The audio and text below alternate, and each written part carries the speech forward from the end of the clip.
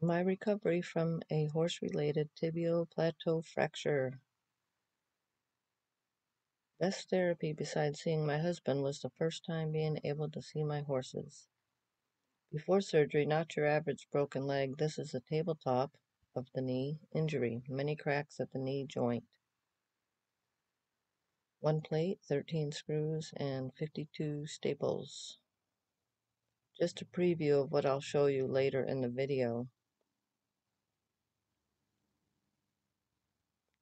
TPF, tibial plateau fracture. I have the full video of the accident coming up, also my recovery and how I got back in the saddle if you keep watching. But first, a little of my 6-day horrible hospital stay.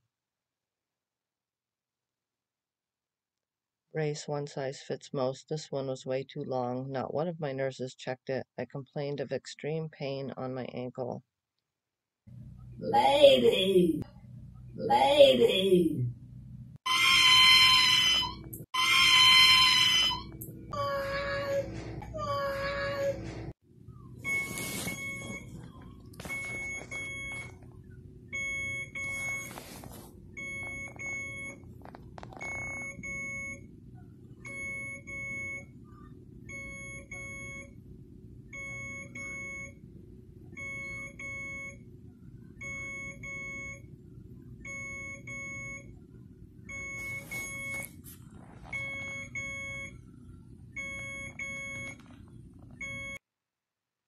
6 days in the hospital, no sponge bath offered. Day 4 I asked and I was told I had to do it myself. I was given a wash rag and a little plastic pan. Sitting in my chair in the hospital, I needed help to get out of bed and back as I could not move my own leg. I begged them to hold my leg all the way down to the floor, and at least 5 of them dropped it in the last 10 inches as they were too heavy or lazy to bend all the way down with my leg. Feeling defeated, faking a smile. Next clip is of me jumping off the horse and breaking my leg. A few months after my accident, someone said, "I heard a horse flipped over backwards on you because you mounted on the wrong side." Amazing how stories get changed every time they are told.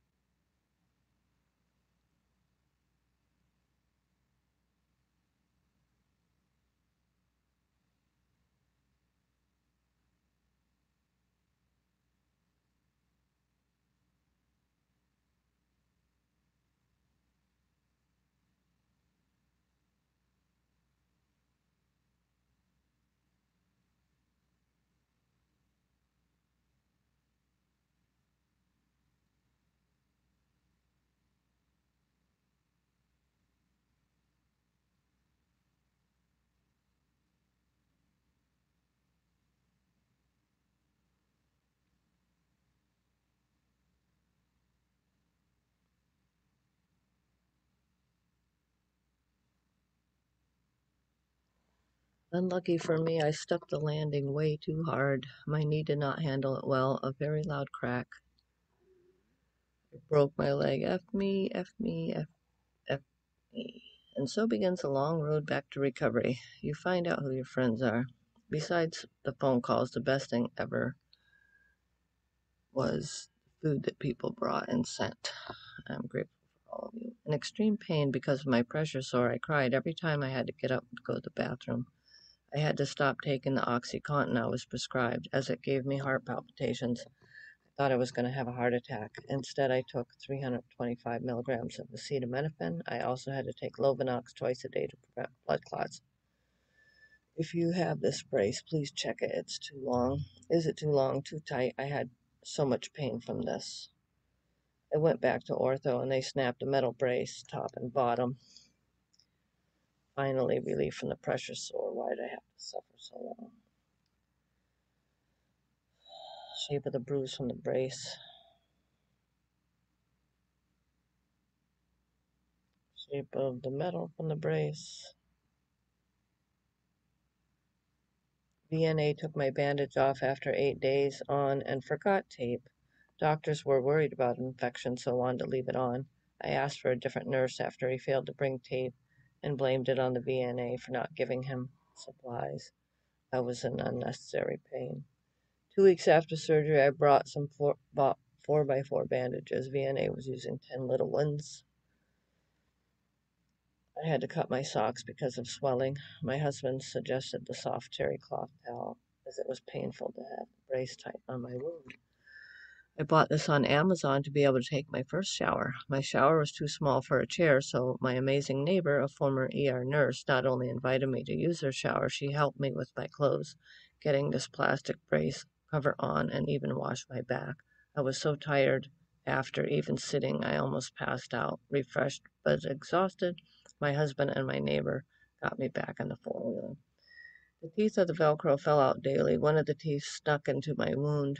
It got a little infected, and I squeezed it out. Here's my very painful pressure sore. The brace caused more pain than the wound at this point. Normal bruising on the back of the knee, back of the thigh, betadine for the pressure sore.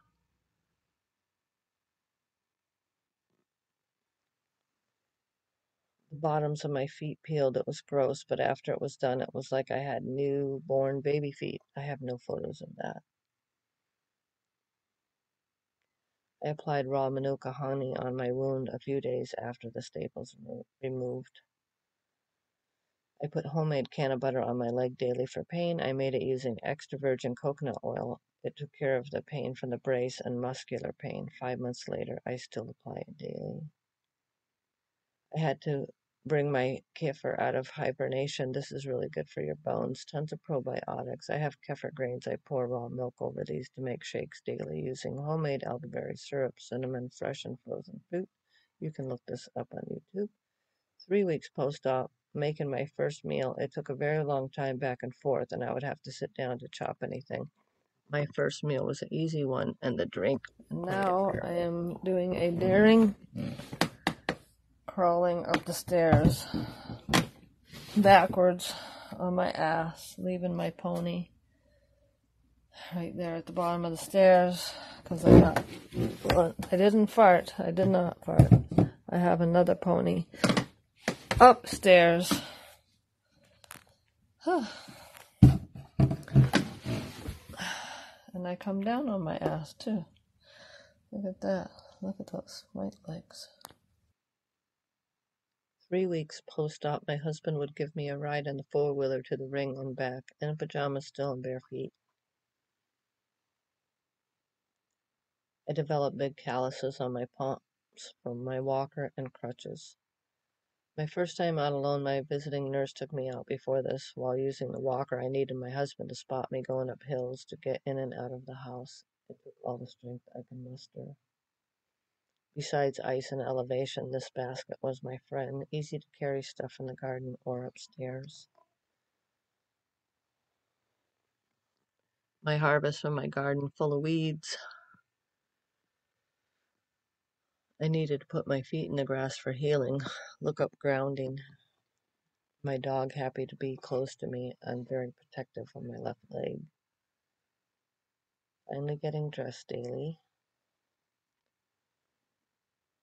Sun on my face feels good, bare feet on the ground. These horrible pants will be the first to go once I'm done with therapy. I guess I'll just sit and teach my lessons. My trusty steed.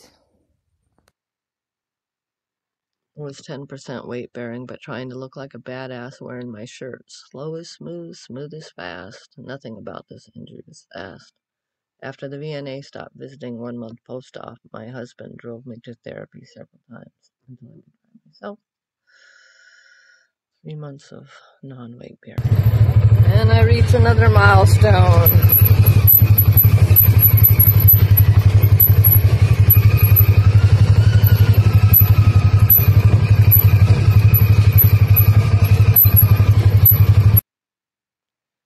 husband would leave the four-wheeler at the door for me after he was done with the chores on the farm. Freedom. First time picking horse's feet, sitting on a rolling stool. Heading out with my coffee and glasses to trim a horse, I paid a barefoot trimmer to do 2 others as it was too much for me to risk. I fell off my stool and my husband had to pick me up. Good thing my horses are awesome. Getting some vitamin D with my love. He works harder than anyone I have ever known. I am so blessed. I put pool noodle pieces wrap of that wrap that I changed often.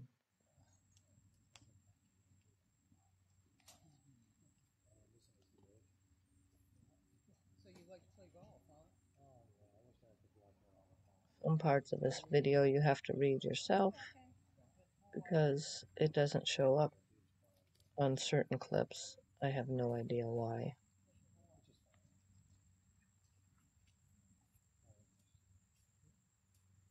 As I'm trying to voice over.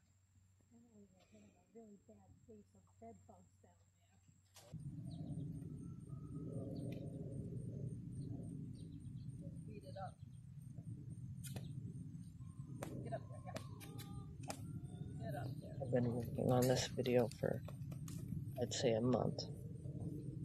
One more. Got him.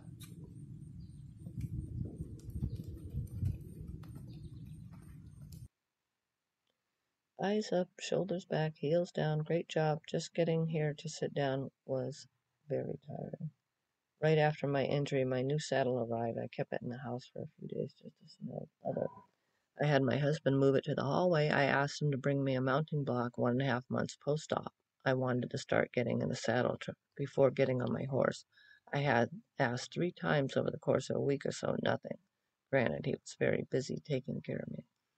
I got on. I almost cried. I walked in the house and said, I got on my effing saddle. I needed this so bad I lost my temper. My husband in a calm voice said, why don't you go take the four-wheeler to the round pen and look in there? I saw this and just started bawling. So what, the block was on the wrong side? I had no strength to move it. I asked a boarder to please give me a hand. She moved it to the other side. I climbed up using my crutch, holding on the round pen. The day before I did my first stairs at PT that I had not done since leaving the hospital. I was on good drugs then. I hobbled back in the house crying and apologizing to my husband and said I want a ride today. What farm boy built me. He's the best.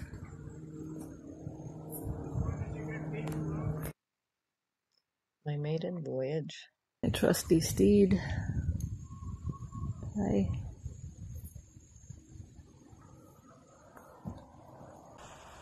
Good.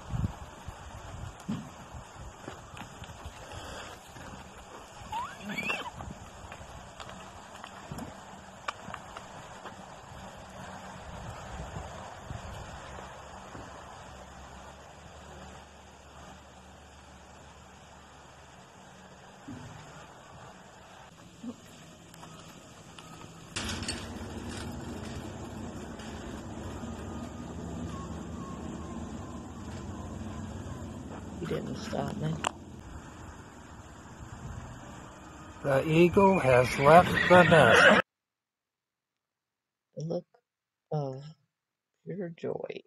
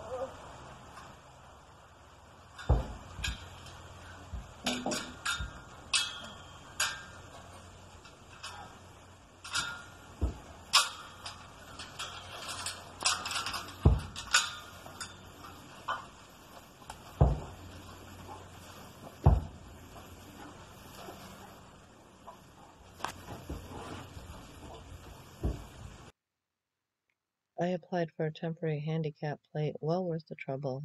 I can shop by myself. Strangers would help me load groceries. Since it's my left foot, I'm able to drive myself to therapy. It was very hard to get in my truck. Worth it to feel normal, even if only behind the wheel. It's my first time dismounting from this today, but I have done this twice now.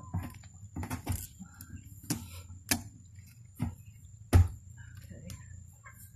Just showing mounting and dismounting. Step.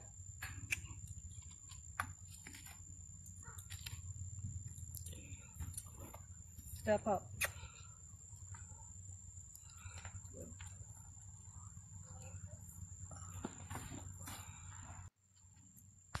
And this is how I dismount.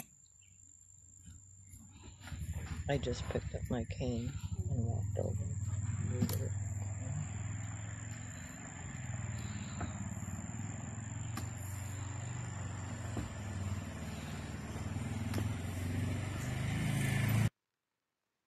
Off to my first cowboy mounted shooting practice to see if I'm able to compete. 2.5 months post-op. I could not saddle him or load him up. My husband helped, and I drove there myself. 2 of my students offered to help me when I got there. They were amazing many times over to help me get back into the saddle. That was easy. Good thing he self-loads like a dream. Out behind the farm on the Tennessee pipeline. My other unicorn. 12 weeks later, finally permission to 100% weight bear is tolerated. Super happy to start working on getting stronger. Now I started to experience severe pain. I started taking aspirin. I felt like I had a large piece of metal, much larger than was actually in there, from my knee to my ankle. I was really scared. Pain or not, the smile was real. I had just been given permission to weight bear 4 days ago, and now I am in pain if I put my weight on it. My PT person said, "Wow, look at Kathy. When she can weight bear, she'll be off and running." The ortho's not returning my calls, more crying. It feels like someone's grabbing it tightly. I did not feel any of this for months. No pain besides random streaks of pain. When first injured, the doctor in the hospital said, "You'll be back to normal in 2 months." What a lie. Now 3 months post-op, I go on YouTube to see if I can find info on tibial plateau fracture. I'm glad I did. A gal's video directed me. I joked and said I had helped to do everything except wipe my arse. The only thing I did was put her front boots on. I went back to non-weight bearing as my leg was killing me after getting permission to weight bear as tolerated. Almost 3 months post-op. My first competition since my accident. It felt good to be back, but I was a bit afraid and could not put weight in my left stirrup. I dropped my left stirrup down 2 extra holes. I felt better after my first stage. If my surgeon, who did a great job repairing my knee, would have warned me that just because he said I could do whatever I wanted, after a very long 3 months of touchdown weight bearing, that I would not be able to walk right away. I would now feel so much pain and have so much swelling. He would have saved me so much mental anguish. The recovery from this type of fracture is a long one. You are forced to be patient, even with an amazing caregiver, my husband. It's been so difficult. I want to help others with this video like I was helped. I wish I had known sooner in my recovery what to expect with this type of fracture.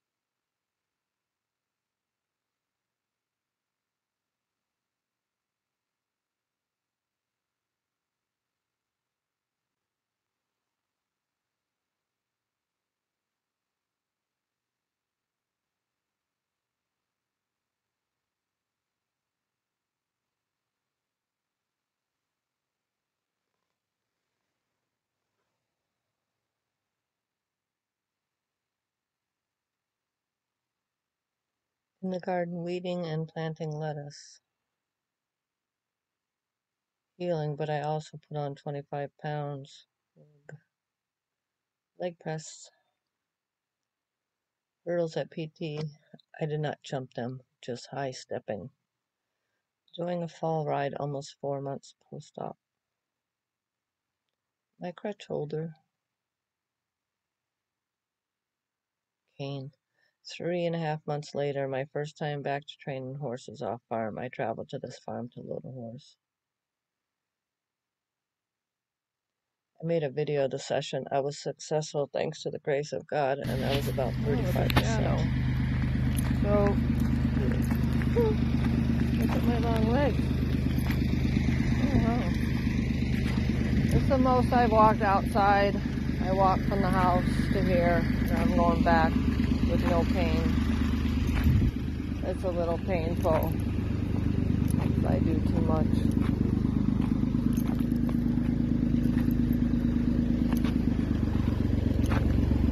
But I'm getting there. Looking good.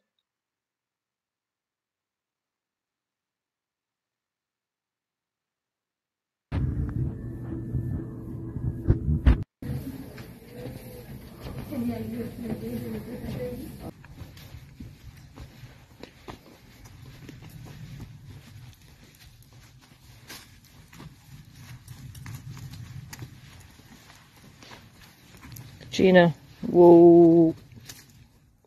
Good girl. My first time walking out without a cane.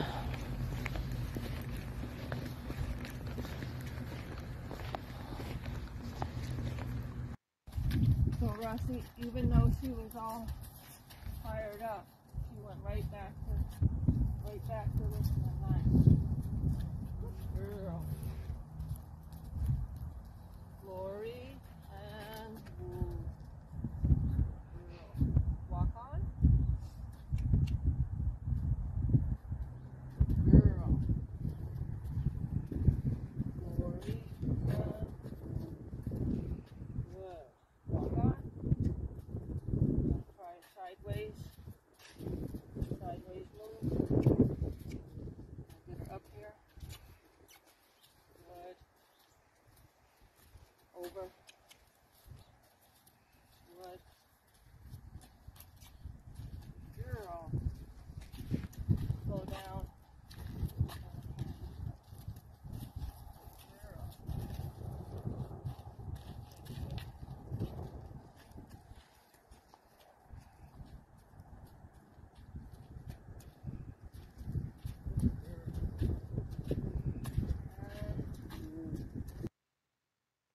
I finally feel like I'm going forward. We're all different. I hope this video helped you. Take it easy, work hard, give yourself grace, thank your caregivers. Things will get better. God bless you and keep you positive.